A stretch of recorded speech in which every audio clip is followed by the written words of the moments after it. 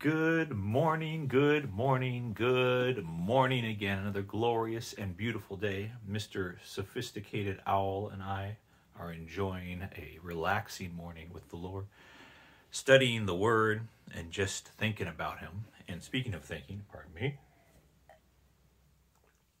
I'm thinking about Jeremiah 33.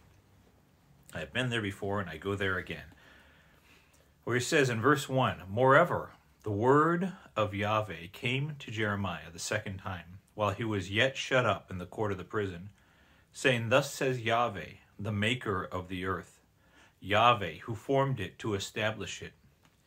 Yahweh is his name. What does he say? Call to me, and I will answer you, and show you great and mighty things which you do not know." You ever notice?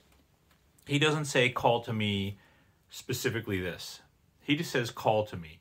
You know, sometimes when you're praying and you're calling out, all you know is that you have a yearning desire for something better from God, for what God has for you. You don't even know specifically what to call for. Now, it's good if you know what to call for, to cry out. Say, Lord, just now I was reading the scripture and I said, that, in my mind, I'm thinking, this doesn't make sense. So I said, Lord, I call to you for understanding about this passage, and you will show me great and mighty things that I do not know.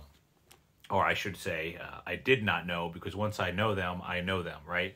So call to me, he says, and I will answer you. Your call just might be, oh God, oh God. And you got this. You have confidence in this scripture. Jeremiah 33:3. You have confidence. You will show me great and mighty things that I do not know.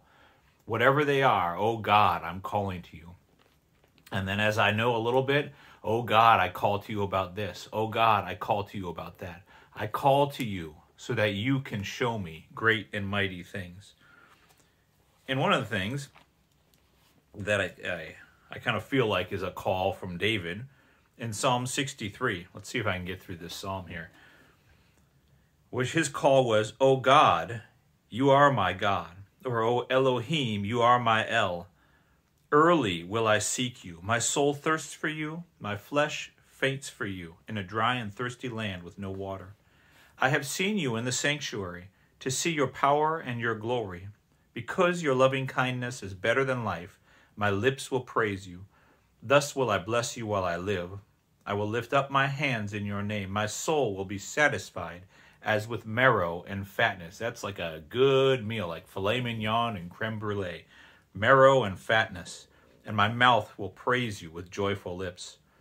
When I remember you on my bed, even when it's bedtime, I'm remembering the Lord and meditate on you in the night watches. Because you have been my help, therefore in the shadow of your wings I will rejoice.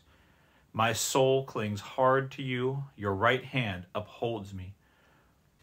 But those who seek my soul to destroy it will go to the lower parts of the earth. They will fall by the sword. They will be a portion for jackals. But the king will rejoice in God. Everyone who swears by him will glory, because the mouth of liars will be stopped. O God, you are my God. I will seek you. I will call to you, and you will answer me and provide me with wonderful things and show me great and mighty things that I have not yet known. Amen. Be blessed.